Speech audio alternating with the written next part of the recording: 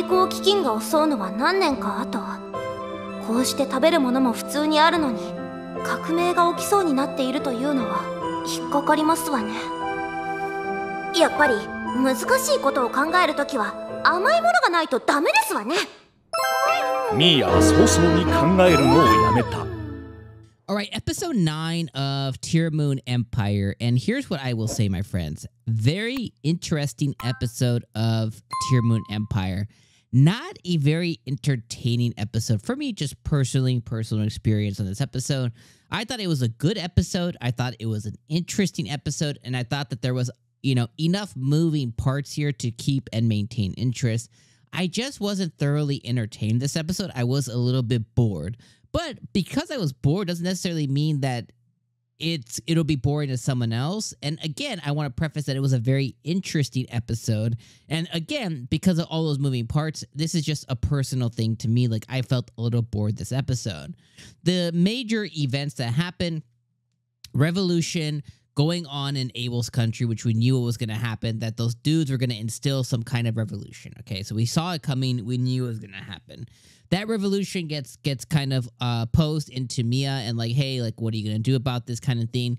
Mia begins breaking down because the reality is she's probably in love with Abel, okay? Like, when she imagines the perfect dude, she thinks of Abel. No problem there. It makes perfect sense. She's gotten really close to him. She's also still trying to avoid the death, the death flag for her. But at the end of the day, it's like, hey, this dude matters this much. I can't not have action. I need to take action. So that's what happened there. She gets the merry band together and gets everybody, together here. And she gets support from, from 𝐒𝐚 and the priestess girl, and the other girl's going to kill her. She gets enough backing. The girl who she reads with the glasses, she's like, okay, I'll help you get across because we have some trade routes going on with the country that's getting, the revolution's happening. So they find a way to get over there. So they put a plan together. They instill like their plan to go over to that country, meet up with Abel, try and see what they can help and figure out over there.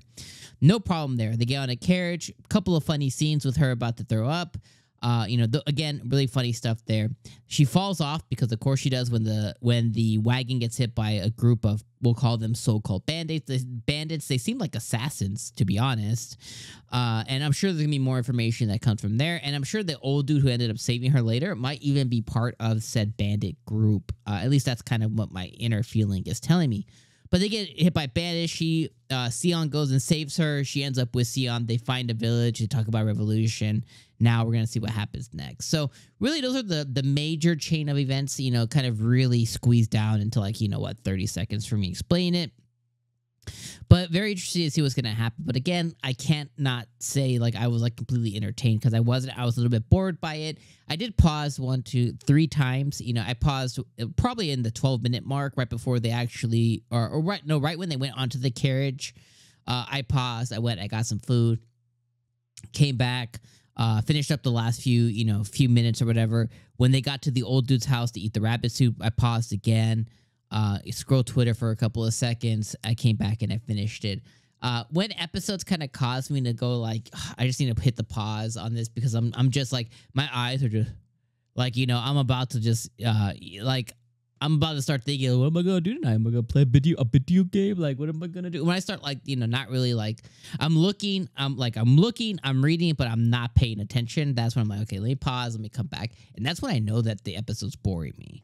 Unfortunately, I would say probably the worst episode of Tearmoon Empire so far, but that doesn't equate to it being a bad episode. Just me personally, I would say this is the worst episode so far that I was the least entertained for. Again, not a bad episode, just for me, not the best episode. And I would say if I were to rank episodes 1 through 9, this would definitely be at the number 9 spot so far.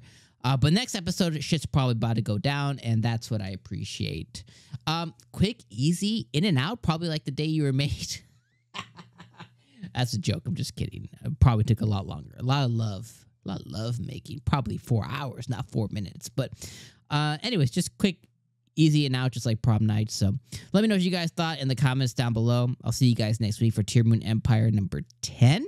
Appreciate you guys being here as always, and much love, guys. See you guys next weekend. Happy December.